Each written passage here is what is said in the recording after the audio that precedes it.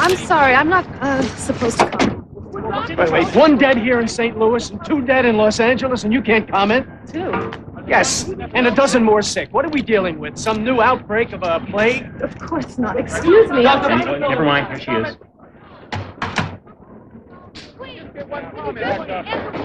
Dr. Blumenthal? Yes. Yeah, hi, I'm Harold Williams, medical. Oh, hi. There, what a mess, huh? I know. Sorry we couldn't pick you up at the airport, but we lost our first patient just an hour ago. And 2 dead in L.A. Yeah. It's no false alarm. False alarm? This is hardly a false alarm, Doctor. Oh, no, that's not what I meant. Fine, let's go. Yes, of course. Where would you like to start? The body of the initial patient.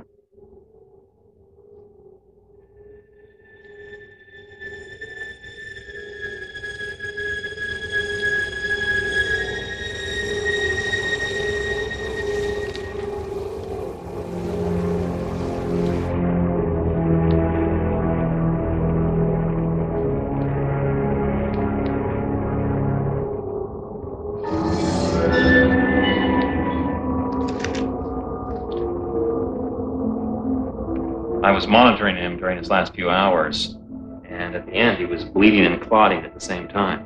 Bleeding from every orifice, disseminated intravascular coagulation. This is one virulent organism. Did you know him? Yes, Dr. Carl Kaprisky. He was senior on staff here, and a good friend. I'm sorry. That's a strange coincidence. The initial patient in Los Angeles was also the head of the clinic.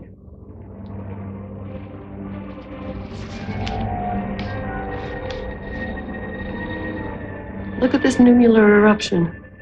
There was one on the first patient in LA, the same thing. What does this look like to you? Look like? What do you mean? Well, I don't know. It just has a sort of familiar pattern to it. Is this what you're looking for? No. I don't know, just anything that'll give us a little something to go on. You people don't have any idea what this is, do you? Dr. Williams. You don't know a damn thing, do you? Big deal. CDC marches in here with an investigator younger than my own daughter, pretending to know what you're talking about. Doctor, this has nothing to do with my age. This case has absolutely nothing to do. This case is an outbreak. From LA to St. Louis, and I want the damn first team of the CDC in here this afternoon. I really don't This think that... afternoon. Do you understand me? Yes, sir. Good.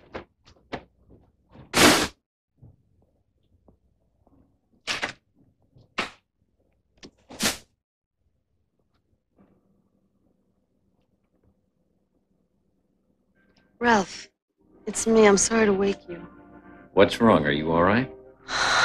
Yeah, physically I'm fine. Are you in St. Louis? How'd you know? I heard. How's it going? Great. So everybody knows that I was fired from Los Angeles. You weren't fired. Yeah, dismissed. It's your first job in the field. Don't be so hard on yourself. How's it going in St. Louis? Well, it seems to be the same thing as in Los Angeles. The chief of staff just demanded that I bring in the first team. Did you call Dubček? Yeah, he's on his way. Ralph, this is really scary. I mean, for all I know, I could have this thing. Back up. Nobody knows what it is. Because the media has jumped all over it. The people in St. Louis are panicking, that's all. I wish you were here in bed with me. Me too. But I'm not. I should get back to work. Do you love me? Not yet. But maybe soon. Well, I can wait. Okay. Good night.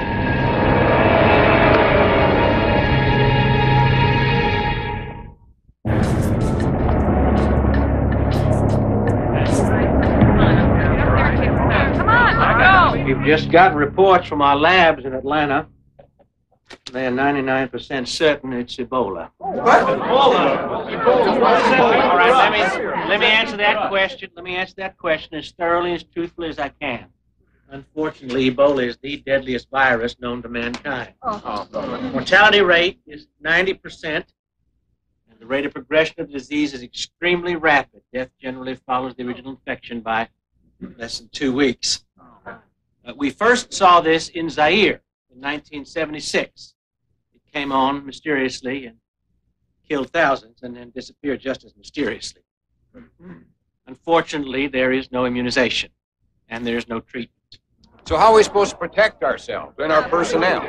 Ladies and gentlemen, please. We're giving you the cold, hard facts because we need you. We need your help, so please, just listen. Thank you, Dr. Holloway. Excuse me. All right, please. there are some steps. Excuse me, my name There are some steps my name we can is Edna Hopper, and I was Dr. Prinsky's secretary. I was constantly in contact with him during his last days when he was bleeding from his eyes and his nose. We want to test you. You're going to have to be tested. And we're isolating the hospital, and no one who's had any unprotected contact with any of the patients will be allowed to leave. You're telling me I'm going to die, aren't you? I'm infected, aren't I? Now, there's no reason to panic. As we have seen, the virus has not moved beyond the original cases in Los Angeles, so we can assume that it will follow a similar course here in St. Louis.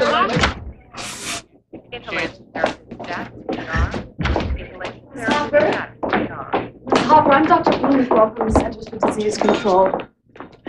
I'm going to die, aren't I? Well, that's not true. You're just going to be quarantined for a little while, that's all. Look, I know you're scared. I am too. Just try and calm down, okay? Maybe you can help us. I need to ask you a couple of questions. When I examined Dr. Kaprisky, I found a round welt on his shoulder. Do you have any idea where that came from? No. I also found a wound on his head. A wound? Yes, an abrasion, a deep one under his hair. He was mugged 2 weeks ago. What does that have to do with anything now? He's dead.